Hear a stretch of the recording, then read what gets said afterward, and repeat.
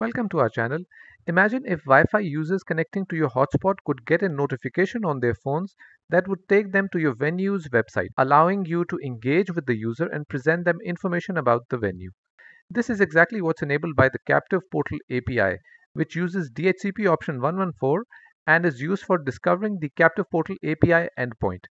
Using this API, we can specify a parameter called venue info URL, which can point to our venue's website and gives a unique opportunity to the network owner to present helpful content to the user, like showing them information, entertainment, maps, and so on.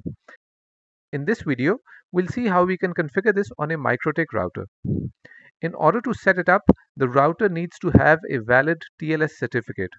In this example, we have a wildcard certificate that we are going to upload to the Mikrotik router. This is the certificate file. It's a combination of the certificate and the private key all combined in one file. We are going to upload this file to the router. Then we will go to System Certificates and we will import this file. The trusted option needs to be checked. You can see that we have a wildcard certificate for our domain, which is /networks.co, and the name of the certificate is cert_key.pem_0. Now we are going to set up our hotspot by going to IP hotspot. We'll click on hotspot setup. The interface is going to be bridge in our case. We'll just click next a few times, and when we need to select a certificate, we will select the file that was created earlier, cert_key.pem_0. We'll then click on next a couple of times. In DNS name, we will enter a DNS host name for our router. In this case, we are using haplite./networks.co. Now the DNS entry for this hostname needs to exist. We can see that our router has the WAN IP of 192.168.200.32. So we have created the corresponding DNS entry for haplite./networks.co, and it points to 192.168.200.32.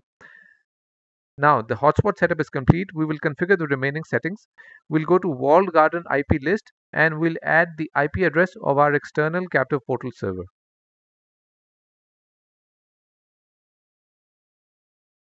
In order to set up the hotspot correctly, we need to upload a file called login.html to the router. We have covered this process in detail in another video as well.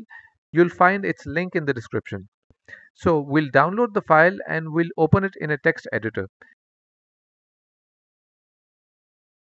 Then we will replace its contents like this. The host name of our external captive portal is given here. We will delete the existing login.html file and we will upload the new file to the router.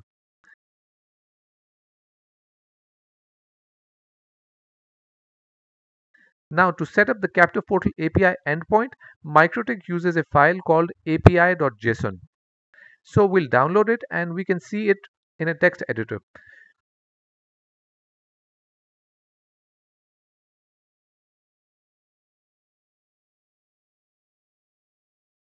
We need to add an entry for the venue info URL like this, and it should point to the website of our venue to which we want users to be able to connect after completing their captive portal process. We'll delete the existing api.json file and upload this updated file to the router.